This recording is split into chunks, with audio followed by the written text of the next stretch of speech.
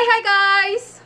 Okay, so for today's video, I'm going to take you with me as I get ready again. Papasok na naman ako sa trabaho. But I want to make it extra different by focusing on one brand only. Kasi merong bagong products yung Sunnies Face, which is yung kanilang eyebrow products, yung eyebrow pencil, and then yung eyebrow mascara.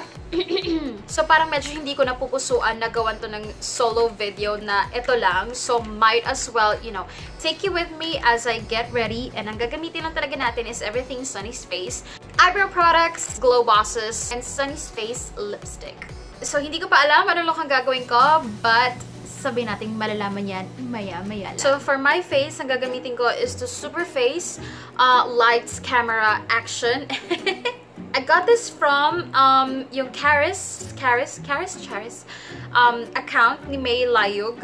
And medyo expensive lang siya. And I've tried it. I've used it a couple of times. And honestly, okay siya. Maganda siya. But then again, parang it's too expensive for me. I'm not sure if I'm gonna buy this again. Pero okay siya. Totoo yung sinasabi ni May na okay siya. Maganda siya and all that. Maganda yung coverage niya. It's not super duper full. Alam mo yun, kung meron kang mga malalaking bumps and all that, matatakpan naman siya, but you know, andun pa rin naman yung shadow nung imperfection mo o nung bump mo. Pero I think one of the secret for you for this to work is kailangan mong makita yung perfect shade for you. They have 3 shades. I got the darkest, which is yung natural ata to. Basta this is the darkest shade. And it's one level a bit dark pala sa skin tone ko. Akala ko kasi ito na yung perfect for me. Pero it works naman. I know. It's quite dark. But I make it work naman by adding more of my sunblock. Sunblock kasi medyo may white, ano siya, diba? Parang may white cast feels or something like that. So, nakaka-brighten up siya ng face ko. So, nililayer ko to, tsaka to. Sa camera, hindi ko sure kung nakikita nyo, pero in person kasi, a little bit dark siya for my real skin tone.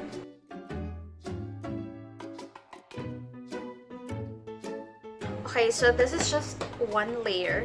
So, ang gagawin ko is I'm going to get my sunblock and then lightly dab ko lang siya dyan sa mga area na papatungan ko pa ulit ng isa pang layer. It's just like mixing your foundation and your sunblock or parang moisturizer. Parang ganun lang yung feel niya. Adding my second layer for a fuller coverage.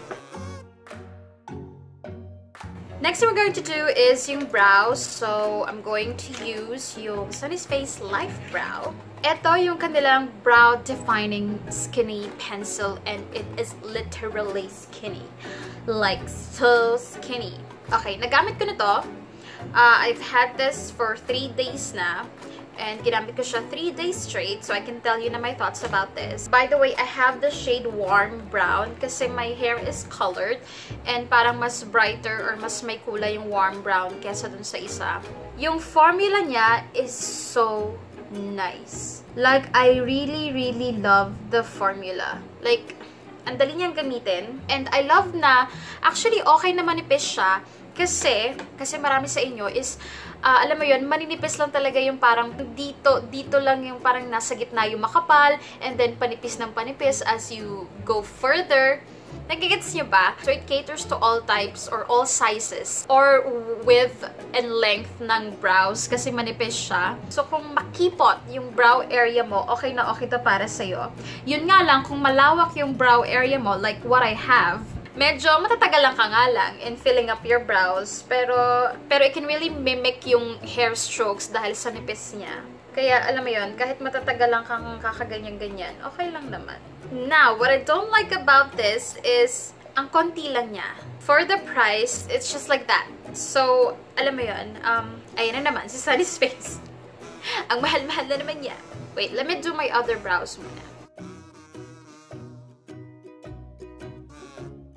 Diba? It really defines your brows like crazy. So defining. Oh my god, so defining. Anyway, move on na tayo kay Stay All Day Grooming Gel. So, it looks like this. And the brush looks like this. Again, it's very manipis. It's very maliit. So, it can cater to all sizes ng brows. Now, the thing is, this is like nothing to me. To be completely honest. Like, kayang mabuhay ng brows ko nang wala itong eyebrow gel. Okay, let me explain. Pwede mo kunin itong dalawang to if you need parang may mga sparse area ka na kailangang i-fill up. And then, if alam mo yun, mahaba yung strands ng eyebrows mo. But, kung hindi naman ganun kahaba yung strands ng eyebrows mo, if maiikli lang naman siya, pero meron ka mga kulang-kulang na area, you can just get this. You don't have to get this. Kung makapal naman yung kilay mo, pero like mahahaba yung strands na parang nagwe-wave na sila and all that, lumalagpas na sila ng ganyan-ganyan, you can get this without getting this. Alam mo yun, kung makapal na yung kilay mo, if you don't need to like fill up anything or parang kapalan pa ng bonggang-bongga, you can just get this. Pero honestly, magwo-work to for those who have dark hair, like dark brown or like dark red, maroon hair, something, anything dark. Pero for some of you, like me, na, alam mo yun, maarte and blandita ang pegalo ng hair, medyo parang nakukulangan pa ako sa tint niya. Alam mo yun, nakukulangan pa ako sa pagka-brown nito, and nakukulangan ako dito sa parang siyang clear gel na lang sa akin. Alam mo yun, and I don't need that. I need something that can keep my brows in place, and at the same time, kayang sabayan yung color ng hair ko. And alam niyo naman yung favorite ko, yung detail makeover. Ito talaga, pag ganun ko, alam mo yun, aayos na yung eyebrows ko, magkakatin pa siya, nasasabay dun sa, alam mo yun, sa blandita hair color ko. These two individually are expensive. Ito, inabot ako ng $3.90 because may shipping fee pa, you know, sa Lazada and all that kasi wala akong time pumunta sa mall. And this one, 300 plus din yung binayaran ko because of the shipping fee. So, if you gusto mo makatipid, yes, you can get yung parang bundle nila para isahang padala na lang and all that. Pero like I said, if you don't have the budget, you don't need to get two. Just know what you need if filling up or, you know, keeping in place. Pero ako, honestly, I would probably buy this again. Kahit na medyo mahal siya for ganito kanipis and ganun kakonte because I really love the formula and, alam mo yun, it fills up some of my sparse area. But this one, I'm not really a fan of this. So next I'm going to do is i-contour ko muna yung face ko.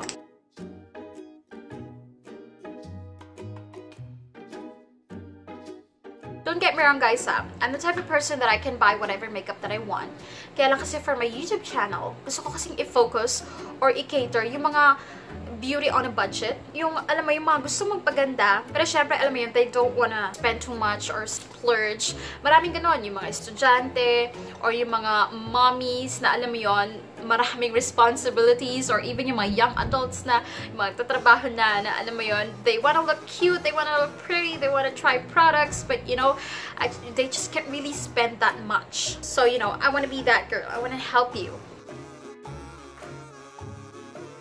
So next I'm going to do is my eyeshadows, and for my eyeshadows I'm going to use yung Sunnies Fluffmatte in the shade Nudist. So I'm going to use this as an eyeshadow, pero bago yan, isa-swatch ko muna sa labi ko.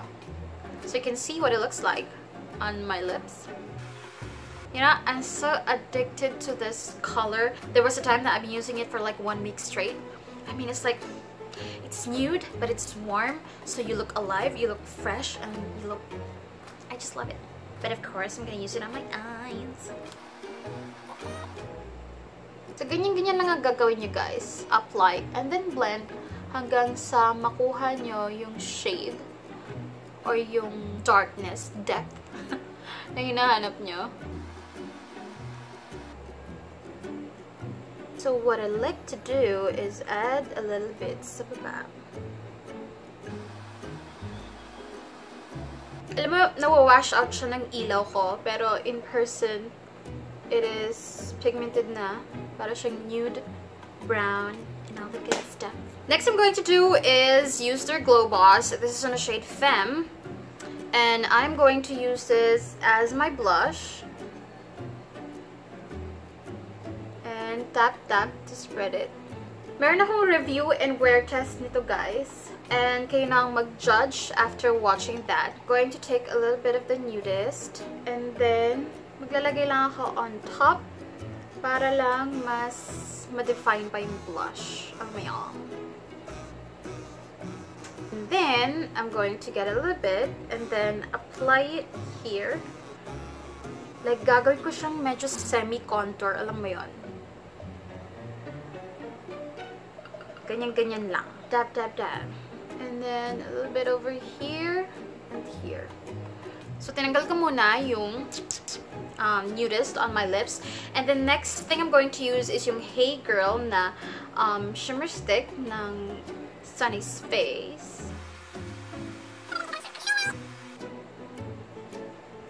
Next thing I'm going to do is set my face with just any powder. Very, very light lang because I don't want to lose the glow. Well, nasa sa inyo yun, guys. If you want yung parang glowy, dewy, and all that. Or gusto mo na matte. Mag-eyeliner muna ako. I'm just going to do like, you know, a baby wing line. Just at the half para lang humaba ng slight yung eyes ko. Do you see the difference? I'm just going to put mascara. So next I'm going to do is the lips, and I'm going to show you two options, you guys. Nakita niyo yung Nudist kanina. And then first I'm going to do is put on this major. And then later on gagawa tayo ng ombre nito plus faux freckles. I'm going to use yung EB Matte Lip Liner because this one kasi for some reason pag gusto ko yung super defined dito, nagfe-feather kasi siya. When you say nagfe-feather, yung parang medyo biyak-biyak yung dito sa gilid. Hindi parang pulidong lip line na ganun. Katulad nung sa katulad ng liquid lipstick, alam mo yun. So, kailangan ko talaga ng lip liner. So, eto na rin yung gagamitin ko para mag-overline ng lips ko. Para mas mukha siyang, you know. I look crazy!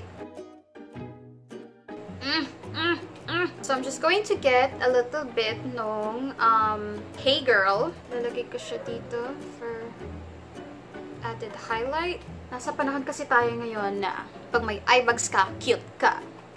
So, this is major on my lips. Okay guys, so etong look na to, pwedeng ganito na lang ang gawin nyo and all that. But since I'm extra mo-arte today, gagawa tayo ng faux freckles. And the easiest thing is, kumuha ka ng super nipis na brush. Alam mo yun, nawawala kasi yung akin for some reason.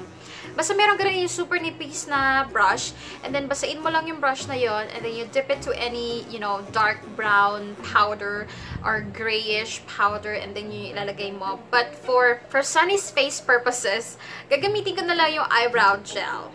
Total, manipis naman siya ng bonggang-bongga. So, magko-concentrate lang muna ako dito. And then, saka tayo maglalagay ng onte dito. Ang freckles kasi lumalabas kung saan tumatama yung sun sa mukha mo. So, let's focus here. And then, dab it. Spread it like that. Nakita mo? Kasi pag ganun mo, meron pa siyang, medyo basa pa siya. So, kunin mo siya ng ganyan, and then yun yung stamp mo sa iba pang lugar, para madama yung iba pang lugar. Dump, dump, dump, dump, dump. Get it? And then dump, dump, dump, dump, dump. So, hindi ko sure kung nakikita niyo yung faux freckles ko.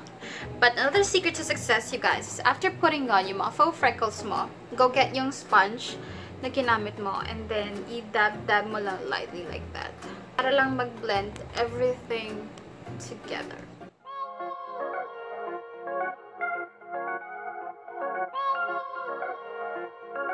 Now I'm going to show you another lip option that you can definitely do, and that one is my favorite actually, more than this one. Alright guys, I forgot to tell you, the other side has a spoolie where you can just, you know, brush your eyebrows.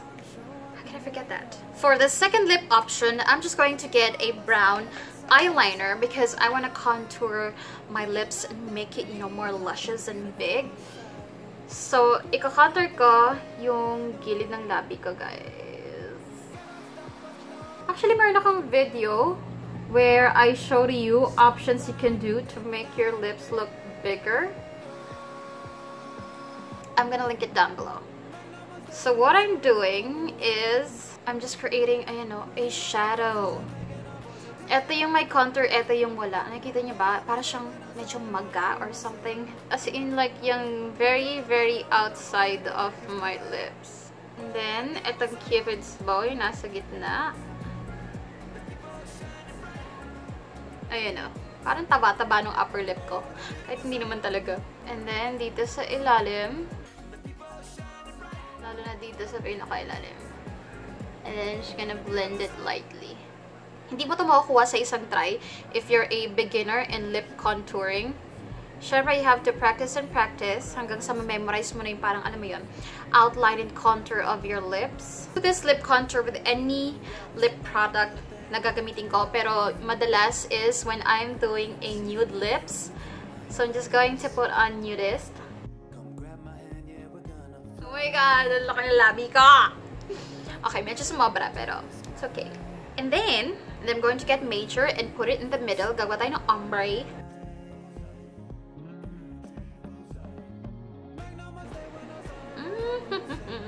Or so magdadaglag ako ng mas marami pang freckles. And then I'm going to take Nudist and add some more blush. And over here.